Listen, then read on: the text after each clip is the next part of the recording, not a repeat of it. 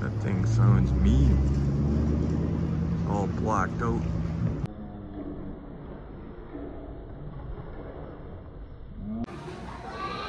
There's nothing new there, and there was like a family of 8 rifling that bin. Well, at least we got our groceries out of the way for the week there. Okay guys, back to business. We've got another Fast and Furious unboxing tonight. I have stopped by Stretches tonight and re-upped. I dropped off the ones that we've already done and picked up 2 more. And I think the one that we're gonna do tonight is one that he just got. It's Greenlight Artisan, and it is the Fast and the Furious, and it's Tego's Trans Am. I think we're gonna check that out tonight. I'm just in the mood to do another Artisan. I don't know. Since the Kill Bill truck, I'm kind of in a good mood about the Artisans. So I think we should go home and rip into that.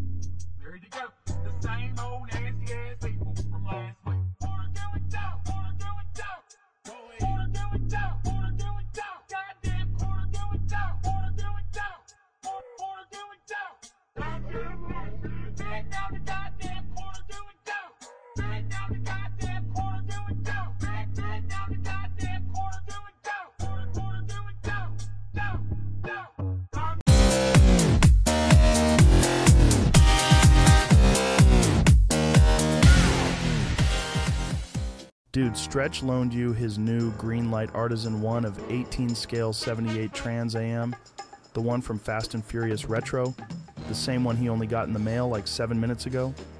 Wow, that's cool of him. He's basically taken it from the mailman and handed it to you. He should headbutt the mailman. Why would you say that? You start out saying nice things and then end it with something, he should headbutt the mailman. You're a weirdo, dude. Why? Retro, my bad big dog.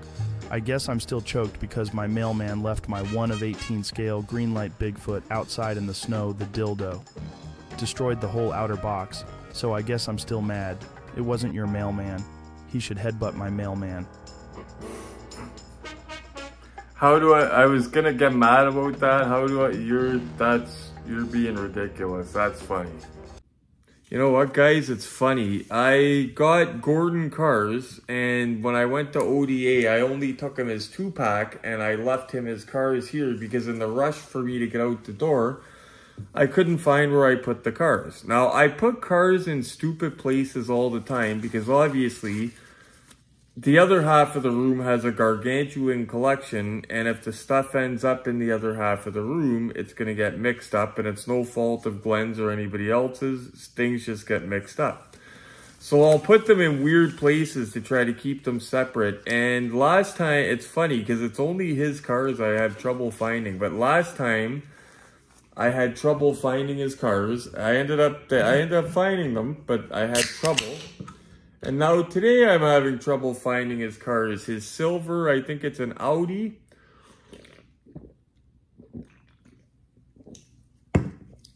And the white Supra. Don't worry, Gordon, they're here. And if they weren't, I would just replace them. I mean, they're not terribly expensive or anything. But it's just annoying because it's by my hands. I know I'm going to find them and it's going to be like, Neil, you're an idiot. Okay, so he just got this, literally, guys. Not today, but the other day. So the first unboxing video, I believe, which was the GMP Fast and Furious Roadrunner, he was sitting here watching me do that. He had to leave because this had arrived and he didn't want to just leave it sitting outside his door for obvious reasons. So he just got this. So I'll read you the back of the box. Fast and Furious, official movie merchandise, Filled with cool cars, chart-topping music, and high-octane attitude, Fast and Furious, the explosively popular franchise built on speed, continued to fuel the car culture craze. So start your engines, get in gear, and experience the ride of your life. FastandFuriousMovie.net.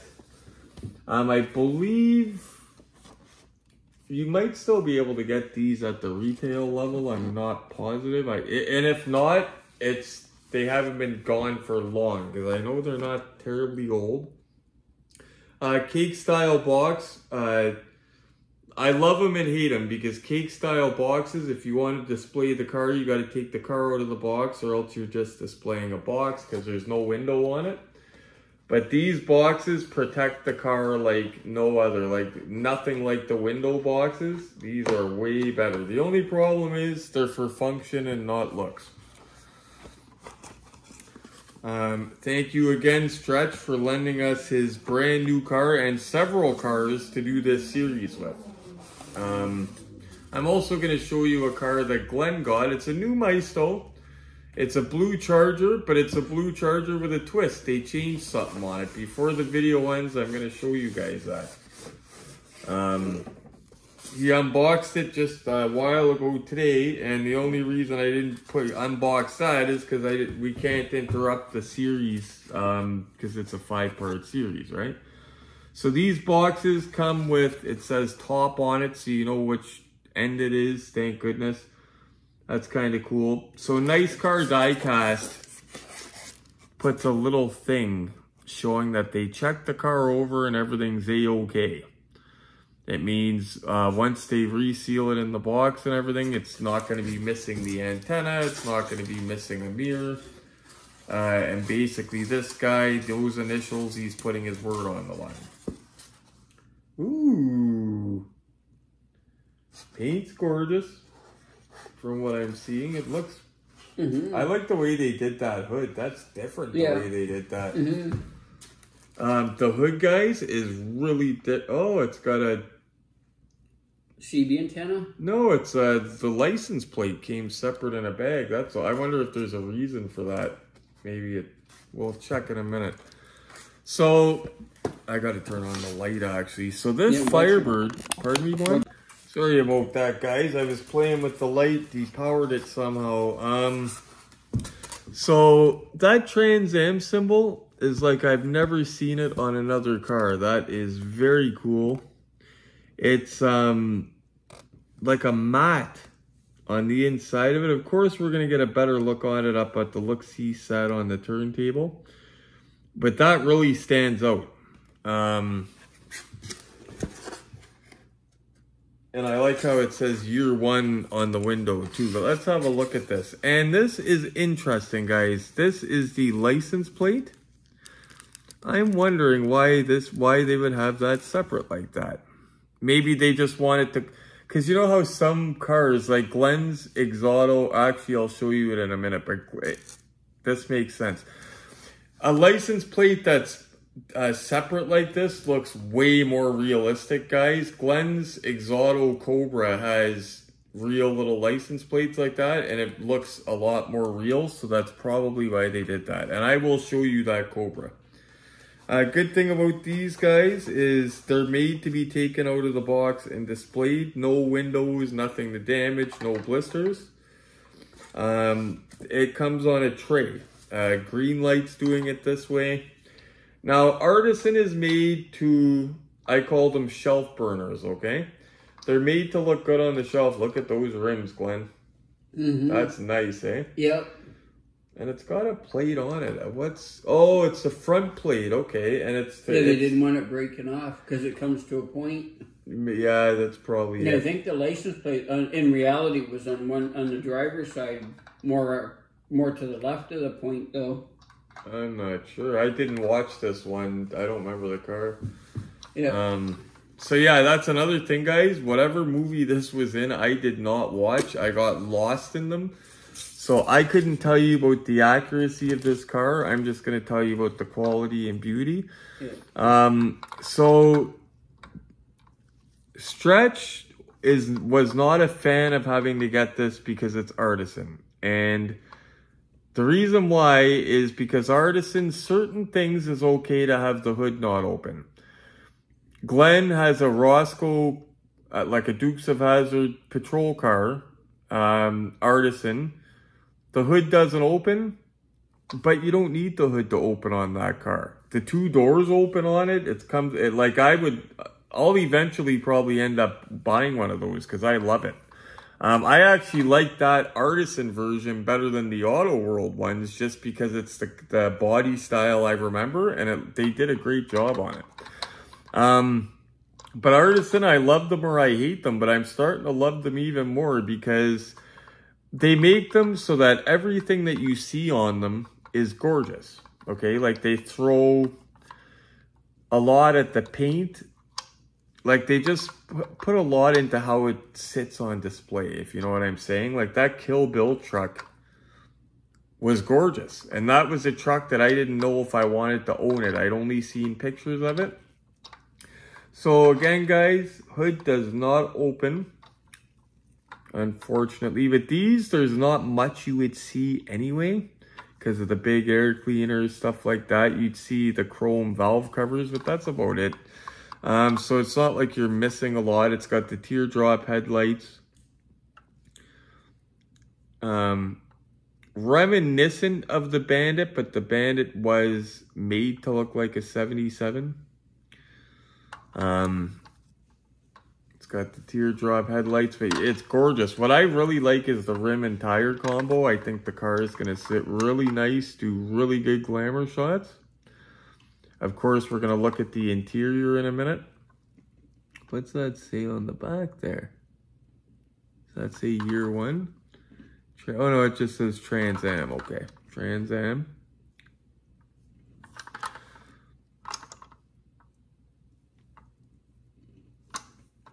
Okay, oh, you know what? They put a little, oh, that's cool. He's got a number on the bottom of it. So...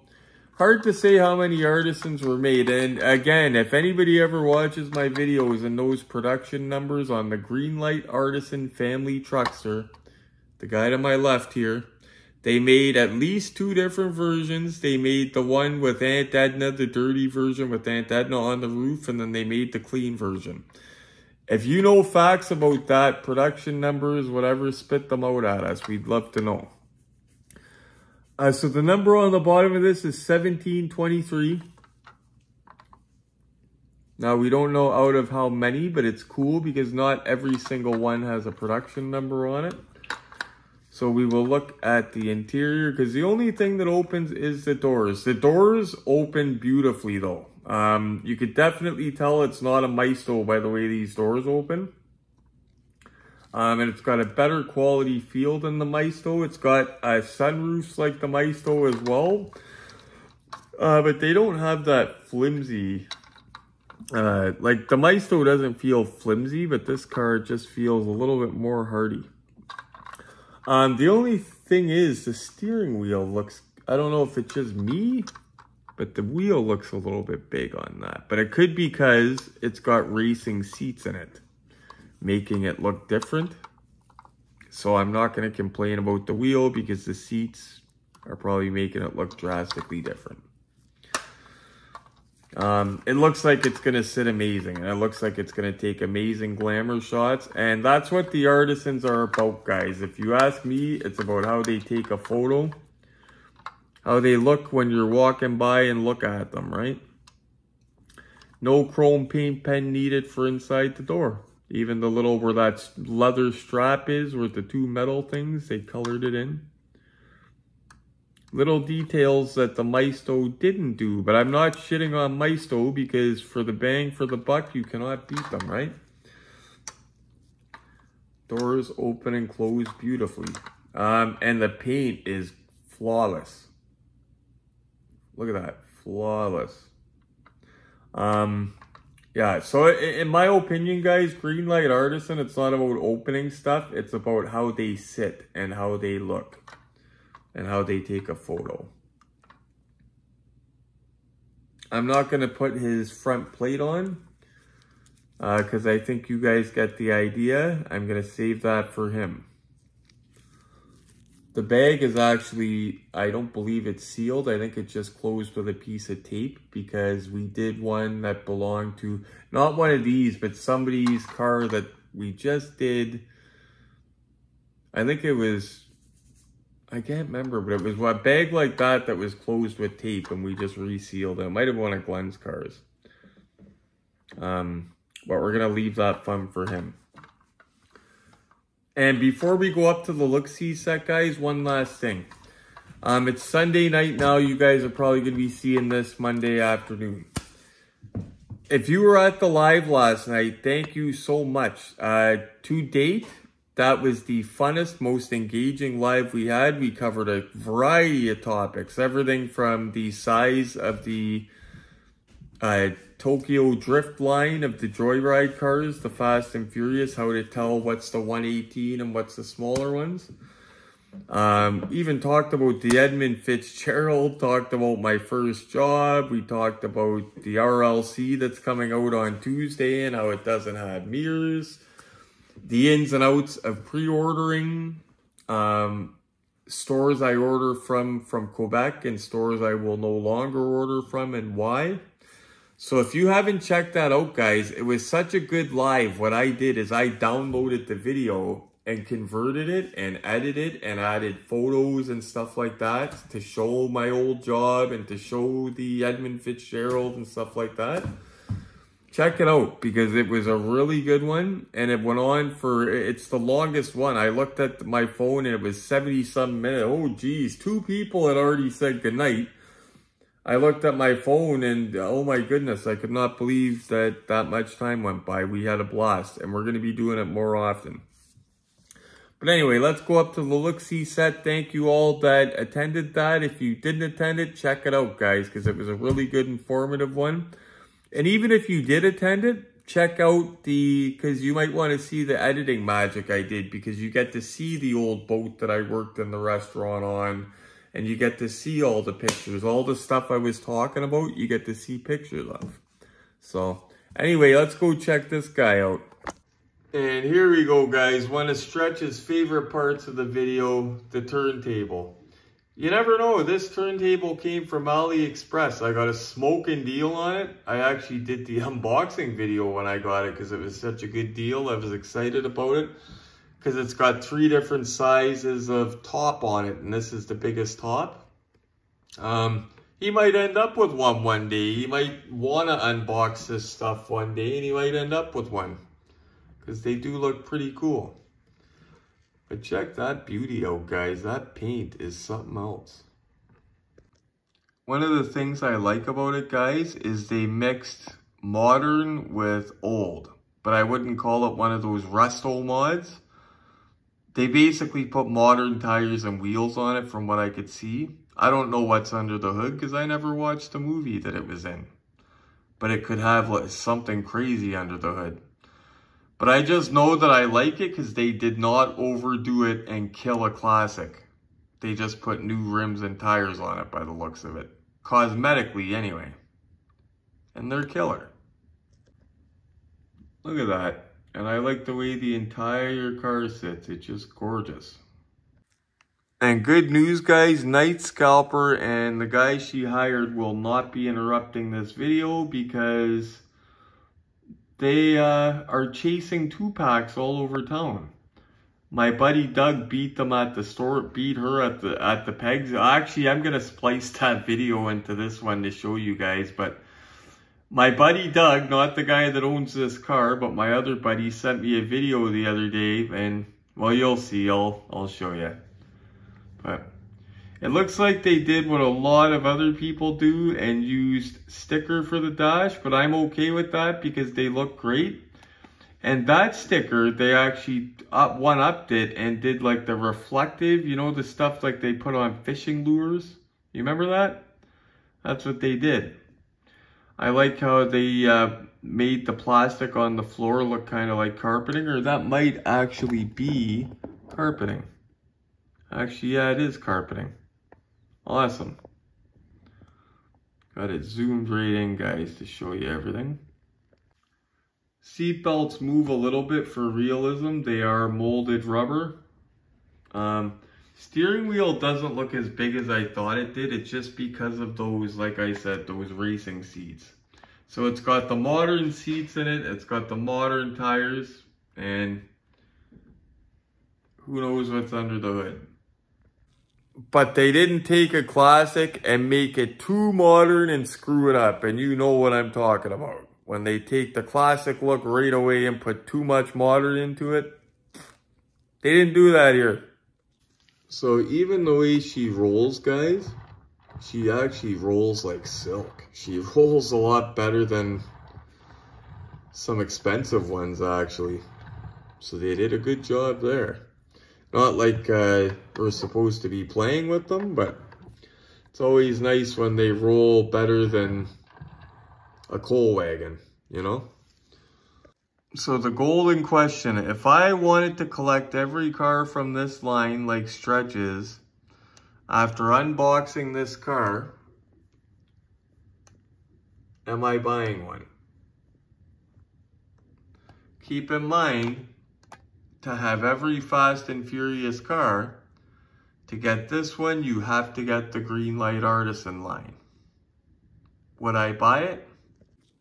Yes, I would. There's just something about it. Like I said, they really hammer, not on the little details, not in the engine bay and all that. They really go for the paint, the look of the car, the wheels, the exterior. They really, really, really try to kill it to make the car look good.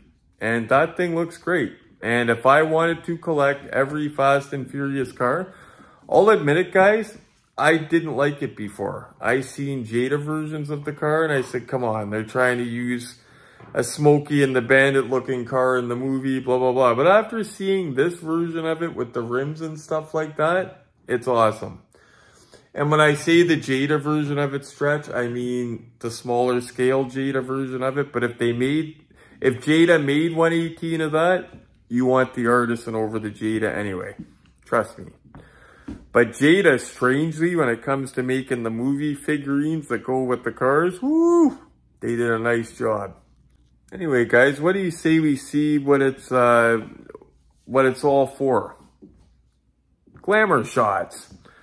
You know what I say, guys. If these cars, you could pay hundreds, but if they look stupid just the way they sit, or if they don't take a picture nice, what good are they?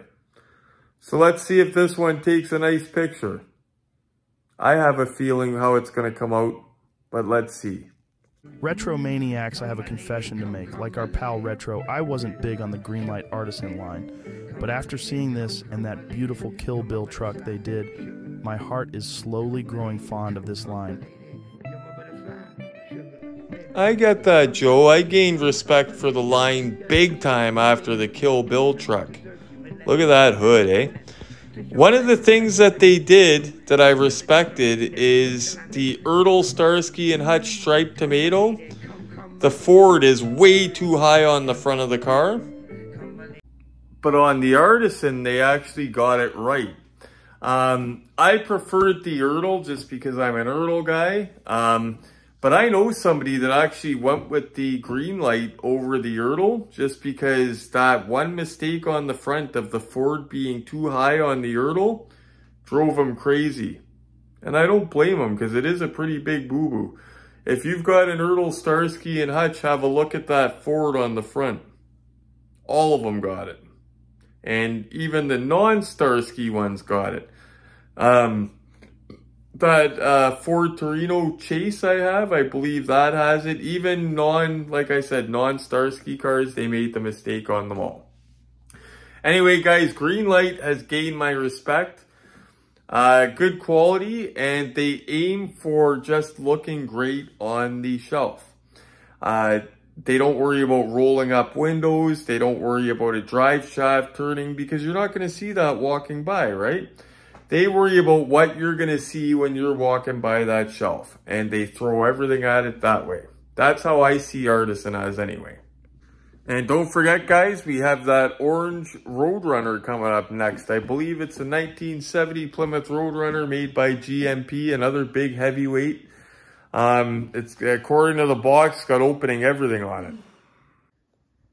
See, this is kind of the opposite of Artisan. Artisan throws their money at the outer, while this one here throws it at the whole car. But a car like this is a lot more expensive than the Artisan. So that's the reason for it. But roll cage, opening doors and trunk, serialized plate.